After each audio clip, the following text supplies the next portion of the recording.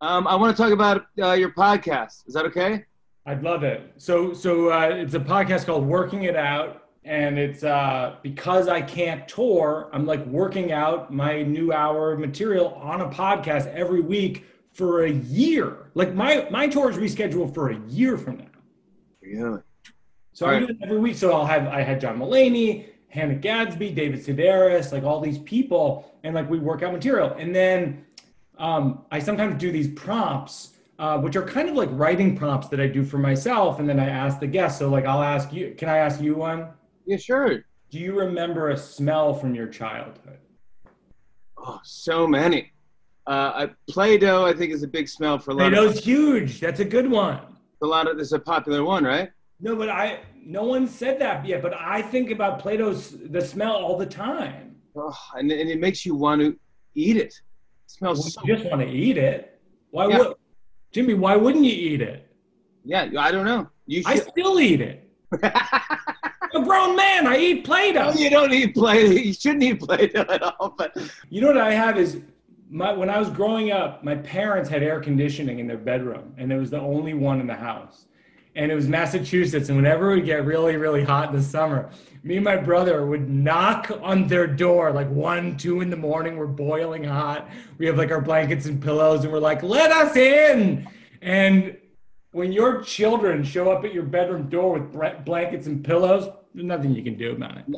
And so they'd let us in, and we'd lie on the floor. And this is the smell memory, the smell of carpet, and combined with the smell of air conditioning, which I don't even know what it is, but I don't think it's that healthy. But it's a very fond memory because it just makes me think of like, I think all I wanted in life was just to be around my parents, but for them not to talk. And I think that's what they wanted from me too. And I think in some ways, that's what we all want. We just want to be around the people we love, but nobody talks. I like that, dude. This is called like the slow round? This is a slow round. Another slow round question is called on a loop. And it's like, do you have a memory from your childhood where it's on a loop, but it's not even a story. It's just like a thing that you keep remembering. Oh, gosh. So I had one that was like, first day at kindergarten at Patton School in Shrewsbury, Massachusetts, the older kids, which was second graders, it seemed like they were 10 feet tall.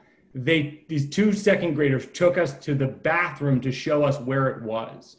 And we walked in, and then I didn't have to use the restroom. And so I just walked out, but I was the only person.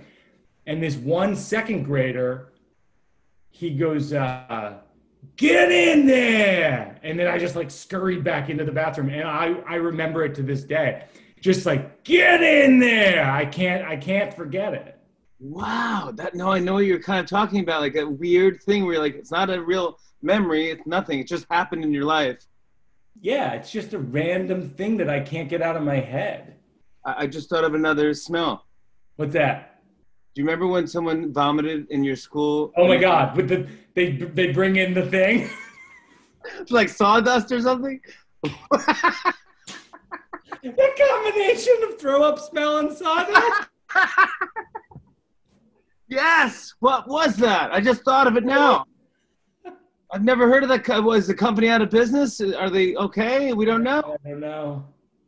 Oh, we got to find out who makes that stuff. But this is fantastic. Isn't it great? I love that idea. That's a great idea. Dude, I can't wait. I need stuff to listen to, so I'm so psyched you got this podcast. I'm so proud of it. Like I've always wanted to do a show where I can invite people on, but like I'm always on tour, and this has been like an opportunity to try this totally new thing. As soon as we're done talking, I want to listen to you talk more. That makes me so happy.